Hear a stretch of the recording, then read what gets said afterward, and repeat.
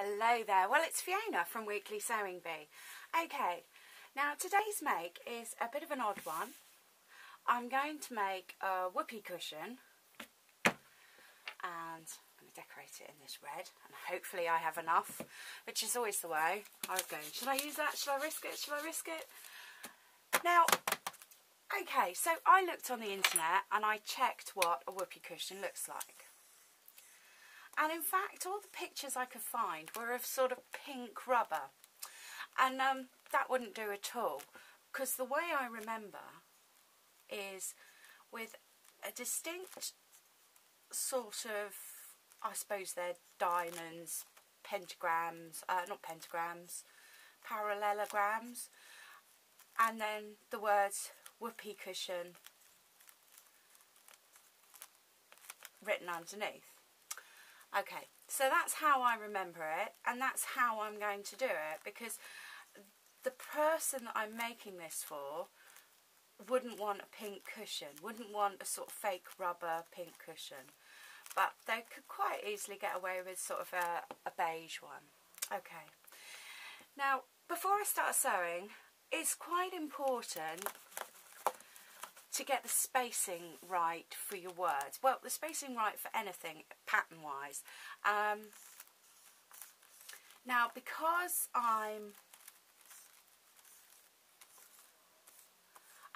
it's a good idea to check your spelling, because it's more than likely you're using somebody's name, really, isn't it? And I don't know, if you spell it wrong, then it's a lot of work, probably a very upset friend.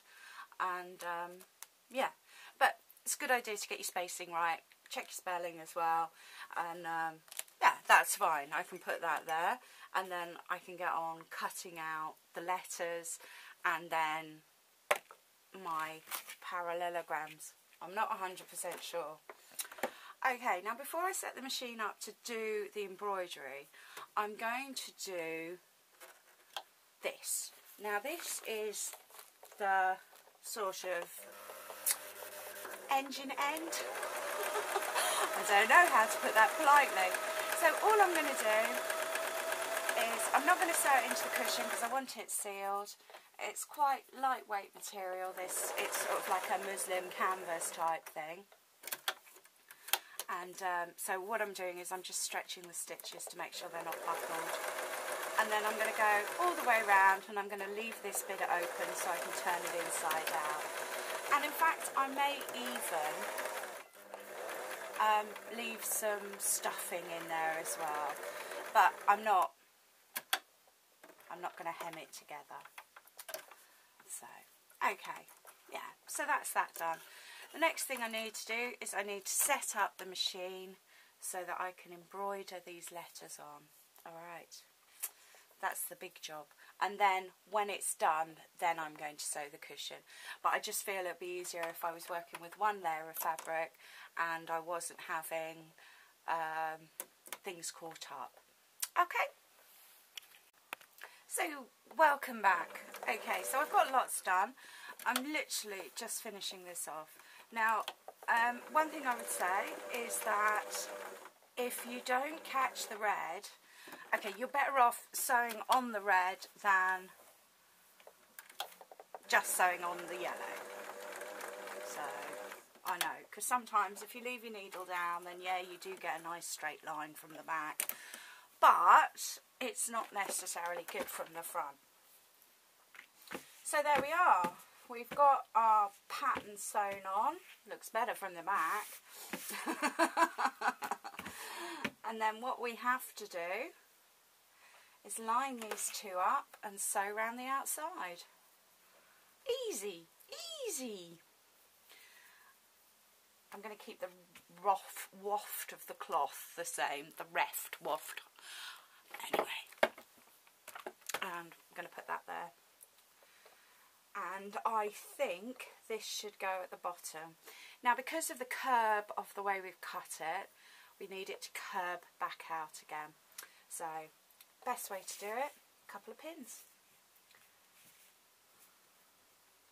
So I'm going to pin one side and then I'm going to pin the other side. I also need to leave a hole so I can stuff it. But it's just curving inwards, so it's and I want it to look nice. In fact, what I'll do is I won't even worry. Of course I need that on the outside, so I'm just going to pin it once to place it.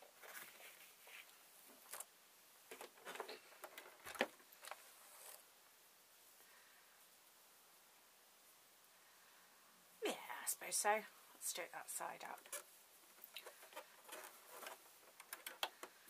So, make sure we set the sewing machine back to normal stitch.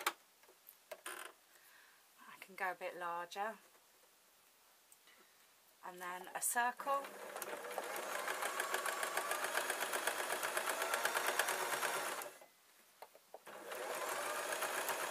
And you can pin this all the way around.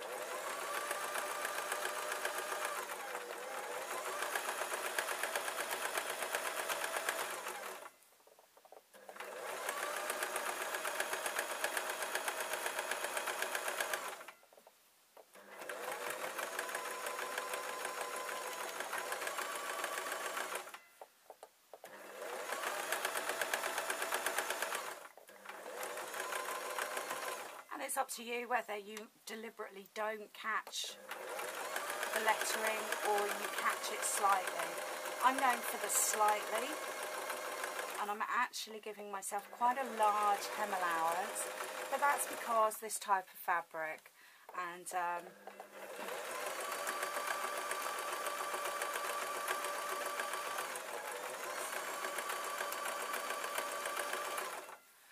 and then I'm coming up to where I'm going to turn it inside out, a couple of reverse stitches just to give it some strength, because I'm going to pull this seam, and then if I put my hand in there,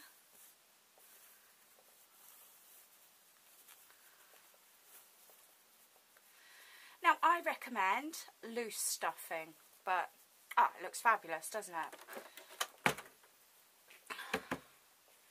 Okay, so yes, I might as well pause it whilst I stuff it. I don't think that's interesting. Hello there, welcome back. So, we've now got it stuffed, and I do want it lightly stuffed, you know, because whoopee cushions are. And then we have to turn this in. Now, it's entirely up to you. I would suggest if you hand sew it, that's brilliant, and just tiny, tiny stitches.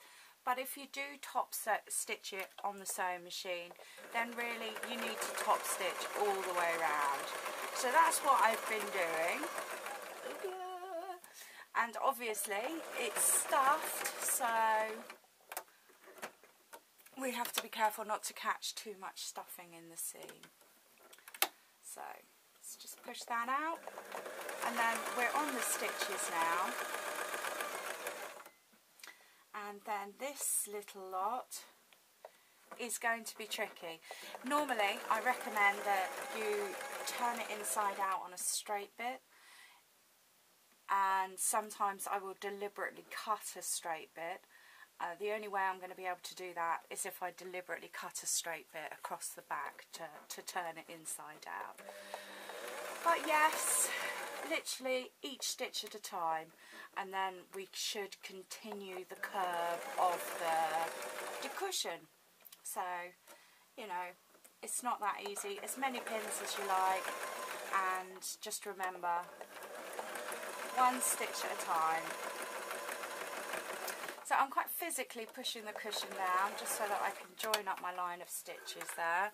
I have left it quite rough so you can see that I have done that. And rather than reverse stitching and putting the fabric out, then I've just done it that way. So there we are, my whoopee cushion.